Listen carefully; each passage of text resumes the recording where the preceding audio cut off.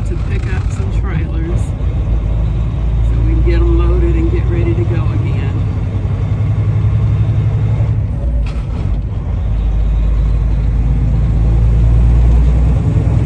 It'll be a fun day. Yep. This is what you do in retirement. Keep working. Keep working. And keep living. See the world. Try to stay healthy. Yeah. One way of seeing the world, get paid for it. Yeah. That's, I think Cortez said that on one of your one of the other videos that I had on there. He said, what a way to see the world and get paid while you're doing it. Yeah. All my life, I've always been working in a factory, so I never got out to do it. If I ain't never in life, never travel or anything. That's why one of the reasons why I started doing this, because it's a way for me to learn how to travel and see the world And that I never seen in my younger years. you're doing good. It's Joe. important. Yeah. Still working. It's just ain't hard. Think about that. Yep. And you always said that you really didn't like traveling. I really never did like traveling, but this is an opportunity for me to travel And to learn and to learn how to travel and get paid while I'm doing it. Right. So, you know, it's an opportunity. Before I get just too far gone, you can't do anything. Yeah, because you're 64 years old. And you didn't actually get your license until you turned 63, right? Well, I was almost 64 when I got my license, not a month before I turned 64. 64.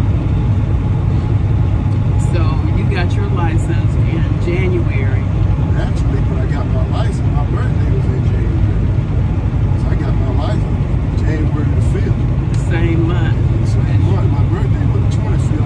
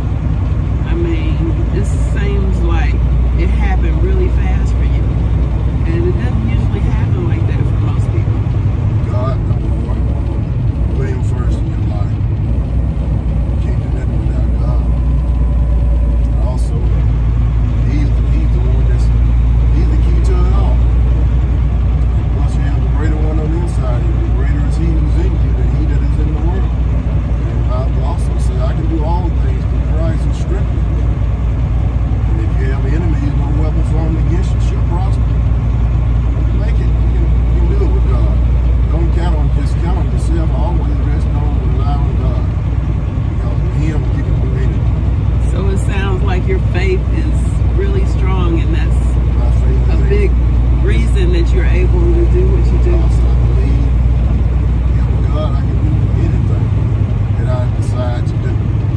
So it's all God. It's all God. Yeah. If it's what He's Lined up with what He has for for you. me to do. Now, if I can't take go out and do anything, God may not want me to do that. Right. You know, He's will for me to go out and do certain things. You know, God puts it in your heart. You know, if it's in your heart to do it, it is not wrong. God will help you do it because He gives you the desires of your heart. That's what He said. So that's your desire of your heart to do something. Nothing wrong, not wrong. Well, God will help you because He gives you this. So He gives you the desires. And if it's a wrong desire, it will come from God. It comes from the devil. Yeah. So you don't want wrong desires. You need to find out what is in line with His word. What you can do. And then you do that. So you're doing this, and you have God's blessing on your life. But when you're married and you're trying to do it, don't you also need your partner to be hooked up with you?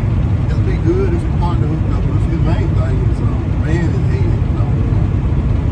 He's the one who makes the decisions, but you want to be in agreement. You want your wife on board with you too. But say if I had something in my heart that I wanted to do in order to better the family or to help the family, quite naturally you want your wife on board. But if my wife don't get on board, I'm still the head. Right. So I got to go with what's inside of me to go with, whether she be on board or not. Because you like place a man in charge of the head of the family. So you don't want to leave your wife out. Be selfish. You include her in everything you do. You know? Well, what about women that want to go out and do this, and they have a husband? How should she go about that? Break, number one, I guess break. And they just have to work it out with themselves because I don't have an answer for that. Well, People are different. I have an answer for that because we've been married for 42 years, and I wanted to learn how to drive a truck. Our whole married life, I always wanted to learn. But you always said that you didn't want your wife driving a truck. I didn't want you out there by yourself, out there in this world, because I feel like this right here. It's my responsibility to take care of you, not your responsibility to get out there and fight all that crazy out there. Right. That's my responsibility to get out there and fight that crazy. Well, I guess I said all that to say, I had to honor the fact because I honor God first. And I know that marriage is ordained by Him. And I know that He placed the man in to be the covering of the wife. And so for me to stay in God's will, I had to stay under my covering.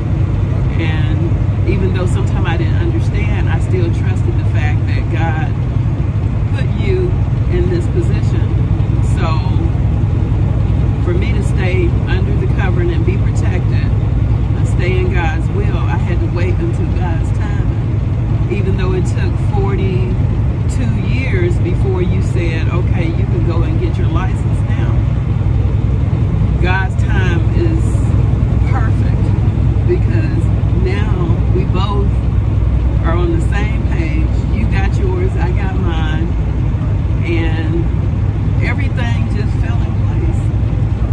I mean, I say it didn't just fall in place, but God already had it orchestrated and it's working now.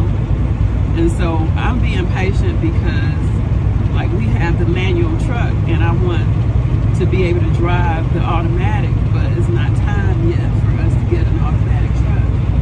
But God's perfect timing, we'll have that. And, you know, all that will work out. But I would say to a woman, especially if you are married to a godly man, a man who honors God with his life, to follow His lead.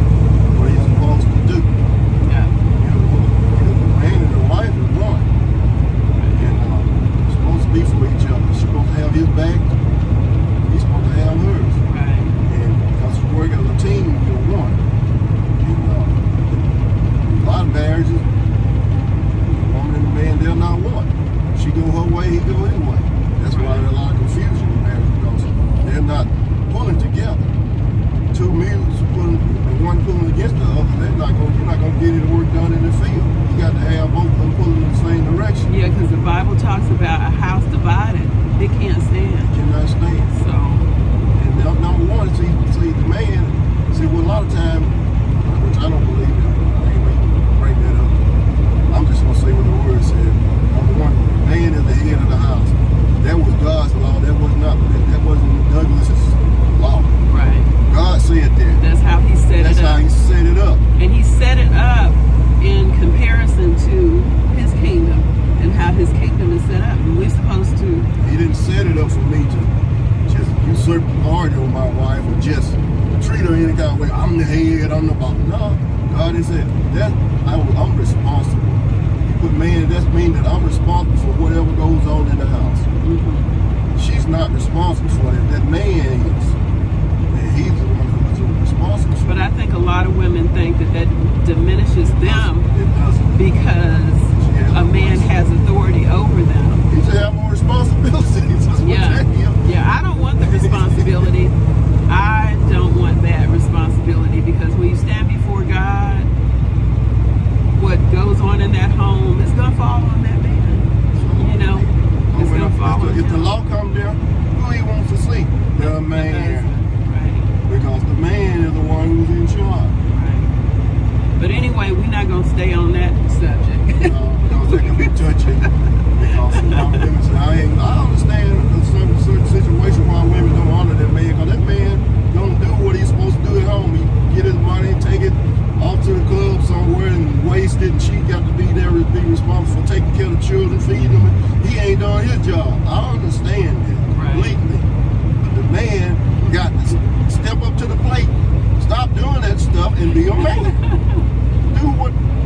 Do what a man's supposed to do. If you're a man, I'm a man. Yeah, if you're a man, then act like a man. Right. And then take on the responsibility of a man. Right. Or a husband. You know, so. But in today's society, I mean, it's just complete role reversal.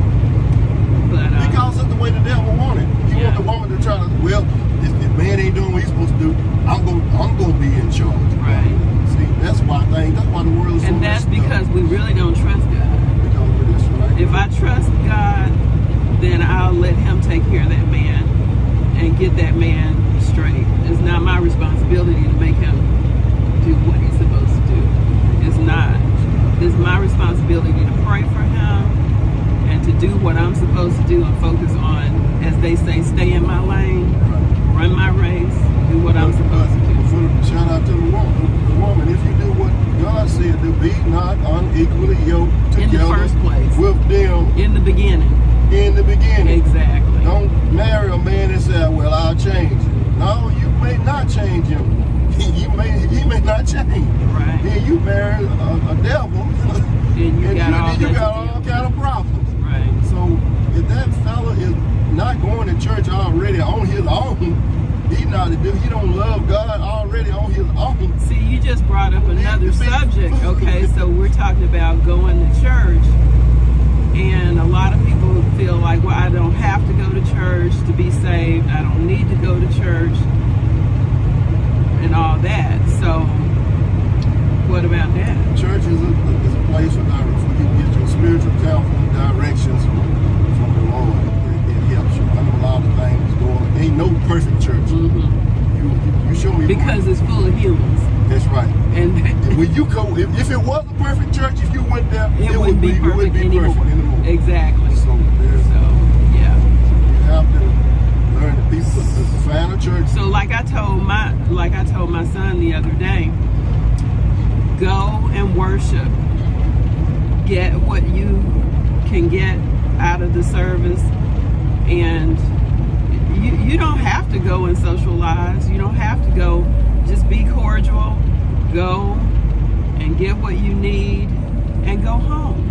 Just because the word said that we need to forsake not the assembling of ourselves together, do it just because of that. And like I was telling him, we go just to honor God. I mean, it's just like I heard a minister say the other day that, say for instance, you have a friend and he says, well, I want to deal with you, but I don't want to have nothing to do with your wife. He says that's the same way God would feel. You would be offended because the church is God's bride. And then for people to say, well, I want to be in relationship with God, but I don't want to have nothing to do with his bride, which is the church. That's offensive to God because the bride is the church. You see what I'm saying? And so I say just honor God and do what he said do, and let him take care of his preachers that are not doing right, his leaders in the church that don't do right. That's not our responsibility. One thing about it, God is big enough to take care of his He's big enough to take care of his business. Don't worry about God's business. You do what you're supposed to do, because ultimately you're going to have to be the one who's going to give an account. And my thing is, you'll get something out of the service. But the thing is, what you bring into the service, the Bible says to enter into his courts with praise and thanksgiving and all that. So when you come in, you bring in praise, you bring in thanksgiving, you bring in offering, you know what I'm saying, unto God. And that's your responsibility. And if we don't do that, I mean, that's the least we can do, right? And so I say, yeah, go to church. But so you were talking about husbands not taking their leadership role and going to church. Yeah. My daddy always took all of us to church. He was the man who said, let's go to church. It wasn't mama, it was daddy. Yeah. And I did the same thing. I love the fact, and I just told my mom the other day, she's 80 years old, Sunday when I was taking her to church, how much I appreciated that she always kept me in church, because I have a foundation. The word is so in me that when I need it, I can regurgitate it. And a lot of times you don't even remember exactly where that scripture came from, but it's in there because it was 1 mile. It was planted to US 82 East. Then take the first right. I can still hear the minister or the pastor that we had growing up. I can still hear some of this scripture that he used to repeat over and over again. And like our pastor, Pastor Danny, likes to get on a subject and repetitiously, you know, give it to us over and over until we get it. Exactly. And that's so important, because in the time that you need it, it's going to come back because you've heard it so much. Okay, let's see. This is where we're going.